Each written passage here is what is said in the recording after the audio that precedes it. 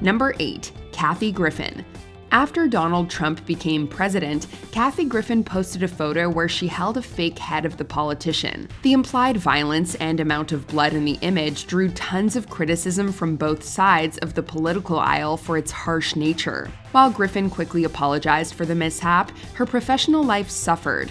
She had to cut a comedy tour short and even had to answer questions from the Secret Service. After the wave of backlash, Griffin was able to sell out a new comedy tour in 2018.